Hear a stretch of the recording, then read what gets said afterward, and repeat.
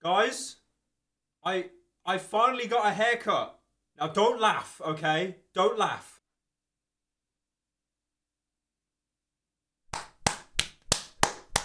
One thing I've noticed after getting a haircut, look how flat my head is. Look at what headphones have done to the top of my head. My skull is indented. Also, everyone making the joke, haha, he's going bald.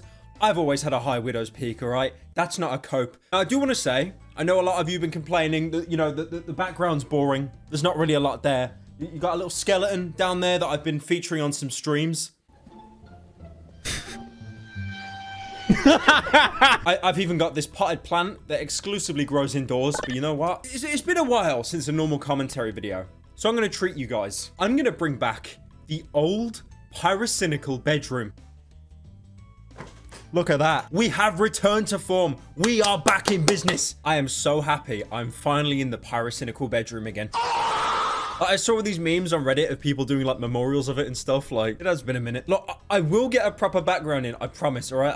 I don't want to stick up those like nano leaf things that every YouTuber has. Also, I want to say as well, only a small percentage of you are subscribed. That's a lie, but please subscribe anyway. It's free, and if you don't like it, I will emotionally manipulate you to stay subscribed. Why don't you fuck off? Now, everyone, I have an important announcement. He's back.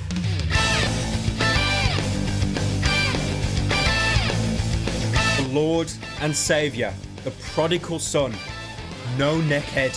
He is back. So last year, I made a video on this gentleman called Ed, this amazing specimen, and he first appeared on the show TLC. TLC, or the Learning Channel, is like the holy grail of commentary content. You had My Strange Addiction, where a woman would just eat sand. I covered that like 5 years ago, back when I was doing the funny deep fake voice. I just love the crunch. So you heard it right, kids. This woman here enjoys eating sand. I mean, it's a pretty weird pastime, I gotta be honest with you. You had My Crazy Obsession, which was the exact same show. I think in that one they followed like a stalker around for a day. Are you from One Direction? No, fuck off.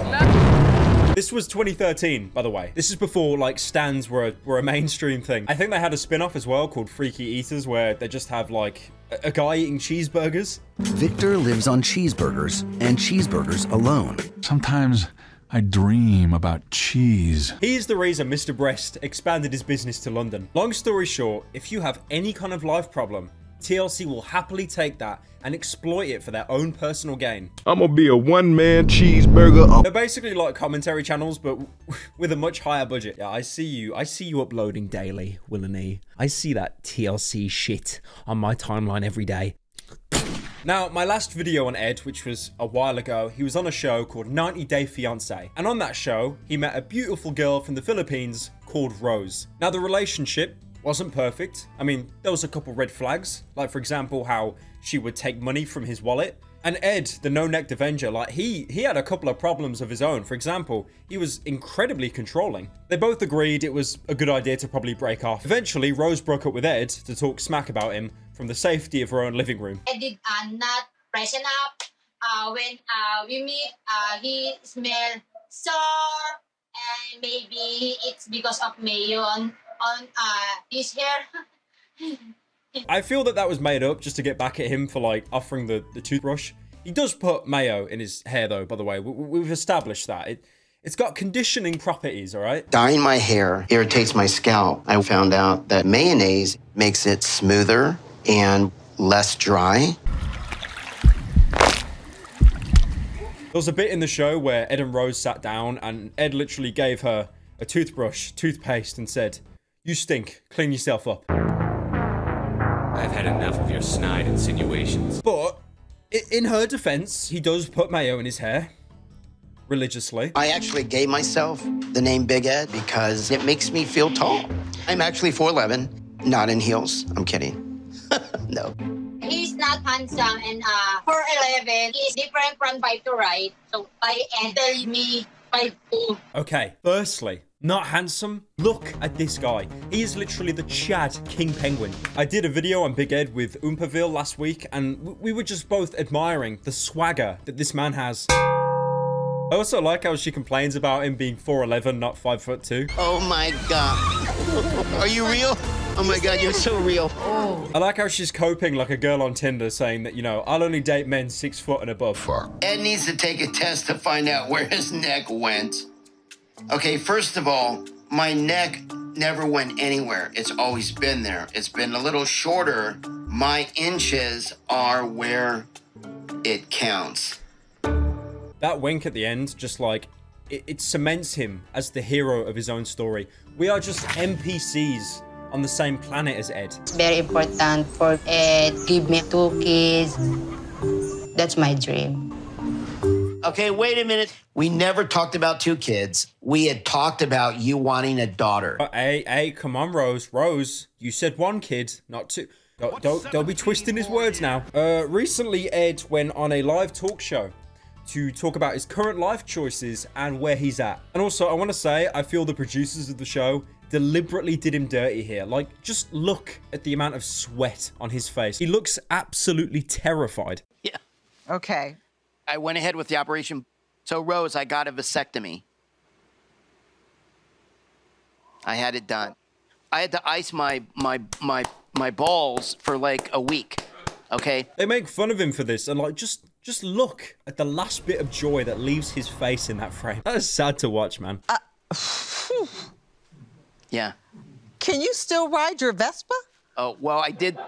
Okay, that's not fair. I rode it into the studio. Don't make me laugh. That hurts. Oh. Don't make me laugh. My soul leaves quicker. Now, what both of these people did after appearing on TLC respectively is cash out. You know, you go on a show like this, you have a monolithic amount of clout. Most people laughing at you, but still, you've got that attention. And the best thing you can do is turn people laughing at you into a revenue stream. I mean, you know, if Jake Paul can turn God Church into a shirt, then anything can be monetized. By the way, guys, look at this merch. Wow, look. Firstly, Ed has a merch store where you can buy a sticker of him on a moped captioned, "Love yourself." Because when I think of self-care, I think of a middle-aged manlet on a moped. He also has his own YouTube channel with about 50,000 subscribers. He makes these videos that are like so bad, it's kind of bordering on that level of just irony. Like for example here, where he clickbaits himself falling off a bridge. That's too close. No. Come on, don't.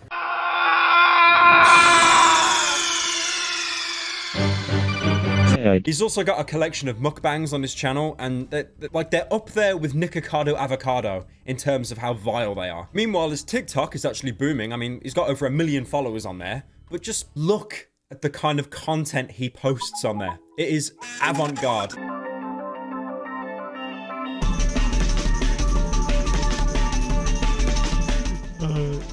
It's so like, if that doesn't scream middle-aged man, I have no idea what does. So adorable, man. Like, his dad energy is just through the roof. You know he's got a phone, and he's got one of those, like, leather cases on the phone that's bigger than the entire phone itself. Now, remember that I said Ed has 50,000 YouTube subscribers. Nothing phenomenal, but still fairly decent. Rose, his ex, also has a YouTube channel. 700,000 subscribers. That's like nearly a quarter of what I have.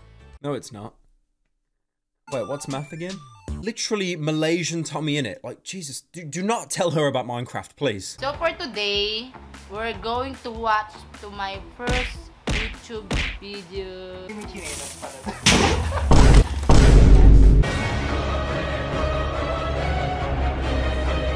Her main content consists of vlogs, like here for example, where she gets a man to throw holy water around her new house. But the main reason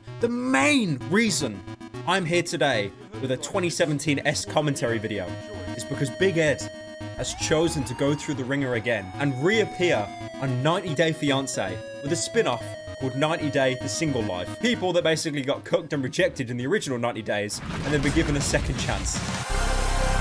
Round 1. Right now, I'm on 4 dating apps, but I want to give myself my best odds, so I might be adding a couple more. 4 dating apps. God damn, my boy Ed getting around. Like, how do you even manage 4 dating apps? Like, you got Tinder, maybe Discord on the side. Don't worry, kitten. Daddy's here. Emergency meeting. You need a haircut. No. Yes, you need a Claudia. haircut. You need a haircut. The lack of self-awareness on this man is just admirable. I genuinely feel like nothing could offend Ed because he just can't process anything as an insult. He really doesn't look like a legend. He looks like a weird dude adjusting his glasses. Don't you know who Keanu Reeves is? Like, it's not Keanu Reeves. It's one of the crackheads in Cyberpunk that looks like 2% like Keanu Reeves. Can we appreciate, like, the small stature of this man compared to the moped? They are actually the same size. Like, they're perfect for each other. That man has his Batmobile. Big Ed has his moped.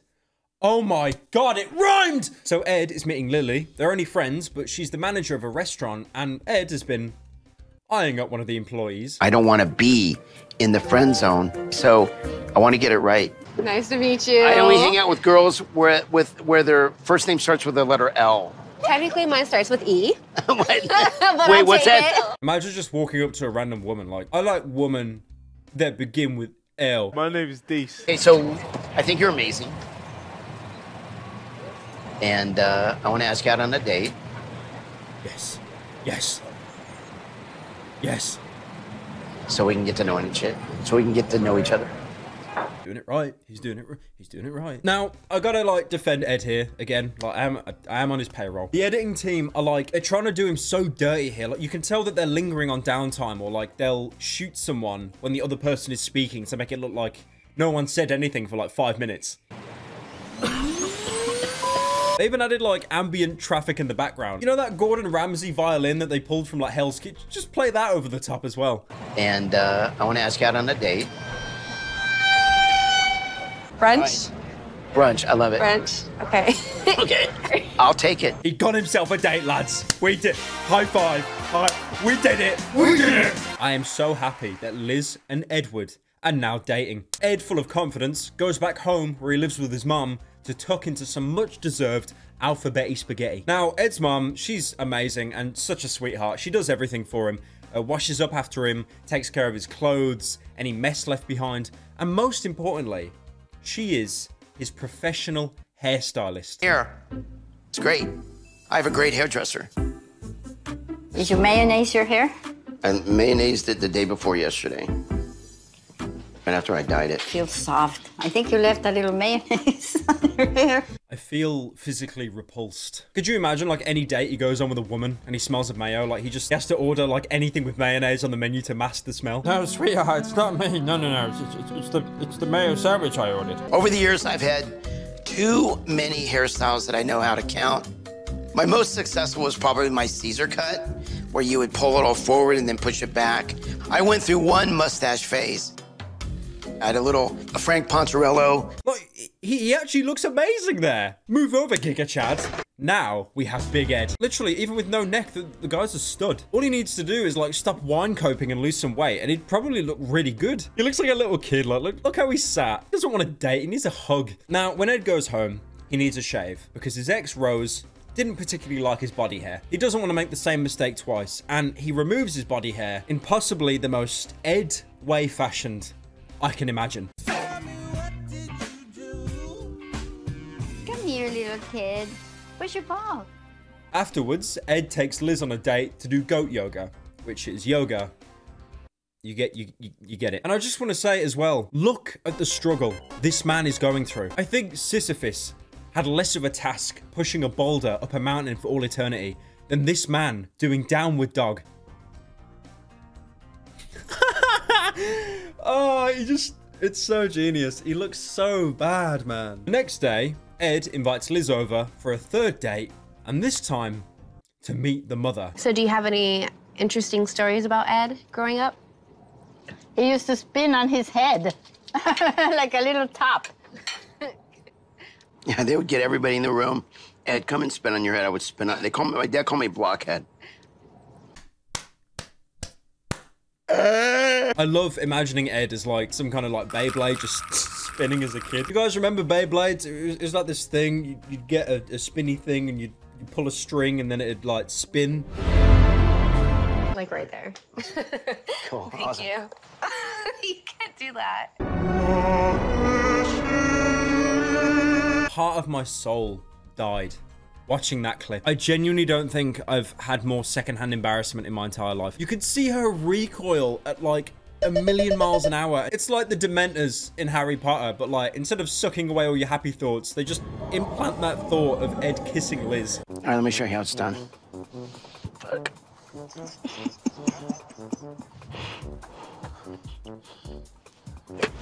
God damn it. Keep the head down. Don't look up. Fuck. Shit. Come on, man. I think I gotta just slow down. I need to slow down with Liz. I'm just kidding. Shit. I love, like, anything Ed does, no matter how menial, it just looks like a Herculean task for him. Like, swinging that golf club, he looks like Michael Keaton playing Batman. Like, you get the golf club. I've got a golf club. I've never seen a man more uncomfortable with a golf club. It's golf club, dusty. Dusty. Have you kissed her? I tried to kiss her. She goes to leave, and at the door, I go in for the kiss, and she drops her head, and I kiss her right on the nose. This sounds like a train wreck, man. You should be dating someone who adores you. For you. When it's right, it's the easiest thing there is. I don't think I've heard more contradictory and simultaneously useless information in my entire life. Women should be easy, they cook and they clean, that's all there is. But then, something terrible happens. Something that would change the course of Ed's life forever. Last night, she was at her restaurant. I was there at the same time, and she was having a drink with a guy. I was shocked because I'd been there all night, and she had never came over to say hi. It threw me off. You know what? Can we just get a compilation of people slamming their hands into tables, please? Like, that is really needed right now. She talked to the opposite sex. She's forbidden. That's it. Yeah, what the fuck? None of you get the green screen anymore. Go home. Oh shit, no, I broke it. I made a severe and continuous lapse in my judgment. I don't expect it to be forgiven. I will bring the green screen back. Anyways, he apologizes for being so forward with the kiss. I mean, it was literally like the kiss was... And then, to make up for it, they book a hotel room together. How wholesome. Thank you for this. I'm not gonna do nose kiss today. Now that I know she sees me as boyfriend material. There's this bit where he's doing like a debrief to the producers of the show, and like you could just see everything in the background is merch from his store. Like having that much merch, that is the YouTuber dream. I do not think there is a single YouTuber with a more varied merch selection. Like I know Dream has got these little like commemorative pins, but Ed has pillows of his own face, man. You can't beat that. I mean, you know, I can't hate on him. I respect it. Look at this merch. Wow, look at this. Wow, look at this merch. Wow, so cool. And literally, as soon as Ed solves a problem, he then creates another one, bringing him all the way back down to rock bottom again. This guy has more fallacies and sabotages himself more than Thanos. And she agreed to go to a wedding with me. But then last night, basically I fucked up. I have this insecurity with her that she might go back to her ex because I think she has in the past. And they only broke it off about 2 months ago. So I basically accused her of still being in contact with him, which was not the right thing to do. He just gets let out of the doghouse and then does like any % world record speed run to get put back in it again. I'm good boyfriend material, right? I really am. Why'd you still speak to him then? Why'd you still speak to him then? I can tell that she, you know, is upset. When somebody's mad at me, I run. I either crack a joke or I run away. I want you to picture this in your head, right? Imagine Ed running in any kind of physical capacity. Like a quick time event, like mash X to get Ed out of the awkward situation. Anyway, they finally managed to clear the air for like, Jesus, the third time now. And, you know, she says that she'll stay in the hotel with him. And then she goes to leave. All right, so 11 o'clock, I won't kiss you on the nose. Oh my gosh, I'm realizing how short you are gonna be with heels. You're gonna be this. Now, correct me if I'm wrong, Did he have a tattoo of himself on his leg? If you're gonna get a tattoo of yourself, you know, if you got like Big Ed in like italics or stylized, I'd get it, okay? But just like, this is like me getting my subscriber count tattooed on my leg or something. There's a lot that can go wrong, but I think there's a lot that can go right. Hey. How are you? Okay. Do you want me on the side? Yeah, here, I'll get the door. Milady. You should not be saying that word. That is the last thing that should be in your vocabulary. Just add like a little fedora on him. There you go. Look at that, guys. Look, Pyrocynical's finally doing MLG again. I wonder if it snows at this elevation. What is that? Oh, that's like an electric plant. Look at all these smashed cars. Oh my gosh. It's a good thing I'm beautiful.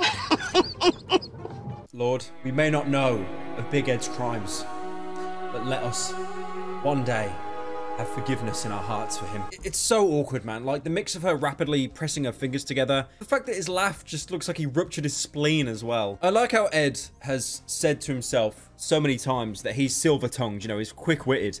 There's a difference between being charismatic and just filling up the dead air with noise. Also, to make things awkward, the hotel that they're staying at calls Ed and basically says that they've got a room available, but it's only a bed together, when Liz wanted 2 separate beds because she doesn't quite feel comfortable yet sleeping with Ed. Oh, we're short on double queens, and now we would like to change them to a king. That is our fault. We just want to make sure that that's okay with you guys. It would be a lakeside balcony king that we have available. Okay, I'll take it. Perfect. Okay. He's such a sea mollusk. Like, notice how the woman says, "Are you both okay with that?" Ed's just like, yes. This is what I love about Ed, though, and why he will be famous for many years to come. The producers will stage stuff like this, you know, just to like force and create tension. But with Ed, you can't tell whether the producers are telling him to say stuff or this is his own input. Like, he's such a character, it's impossible to tell. Inside the hotel, Ed tries to get to first base with Liz. Again.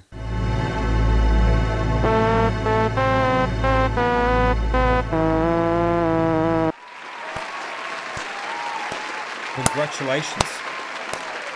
You did it. We're proud of you, man. Congratulations. Grataluya. Big Ed did it, guys. He finally kissed a woman outside of Discord. Please, just give it up for this man. If he has a chance, then we all do as well. Hey, pumpkin, peach. Peaches. Peaches. Peaches. You tasted like a peach last night. Cheers. All right, Ed, whoa. Okay. This is PG-13. I would like to get through this video without having to take on 2 sponsors. Last night was off the charts. We started snuggling. And we started to kiss. Look, we know where this is going. All right, they did the thing. And that makes this clip hurt so much more. But if Liz and I are gonna work out, she needs to get along with my daughter. So I hope Liz agrees to meet her, or it's possible it's not gonna work.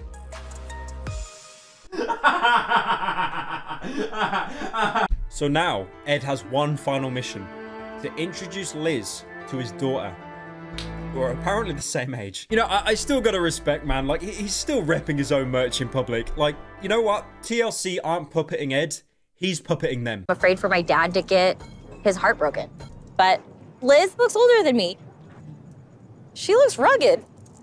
Botox does wonders. What? Only the daughter of this man would roast the girl for looking older than what she is. Not all complaining that they're the same age. What is with this family? It's like a family of narcissists. The Bakers from Resident Evil 7 were more welcoming than these people. Welcome to the family, son. I'm not gonna hurt you. Sometimes I feel like I'm way more mature than he is in some aspects. Doesn't make it any more comfortable, No, but... I'm sorry. I love how they pull up that shot of him just wine coping. Like, that needs to be its own meme, surely. Me, when too mad, took an autism test online and believed it to be an accurate diagnosis. My name is Deese. But then, yet again, after the camera stopped rolling and everyone went home, Ed and Liz, they had another argument. This is like the 5th one now, man. I'm bored of this. I just want to, you know, apologize. what happened at the club wasn't fair to you. And I don't know how you feel. I think we're not very good communicators. Like, you don't apologize, then add how we're bad communicators. The entire point of an apology is to take responsibility for your mistakes. You don't just then refute it straight after. What's that meme with the funny cartoon man with the mustache? Think it. Even though I know we have to continue to build our communication skills, and Liz didn't really land on my forever idea. What do you mean forever? You've been dating 4 weeks. You gotta slow things down, man. Come on, it's Gen Z now. Uni students are staying home until they're 30 now because they can't pay off their debt. We've got more video games now than just Wolfenstein 3D and Doom. We're even having kids later now, something which you obviously aren't interested in at all. Seeing Liz get emotional tonight and crying, I see that as a positive.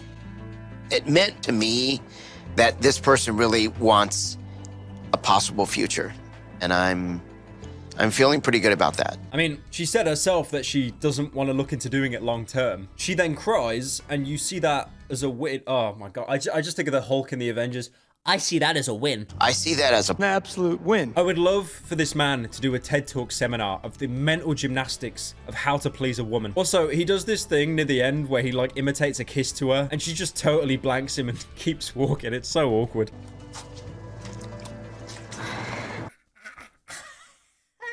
Anyways, thank you all so much for watching this amazing tale of Big Ed. I'm just going to do one video on it. That's why I compiled the entire series into one video because I don't want to like keep having to do Big Ed videos. I've got some bigger projects in the works. I'm looking at making a second channel soon for like live streaming and stuff. I am going to be streaming more as well, so go to the link in the description for that. Oh, no.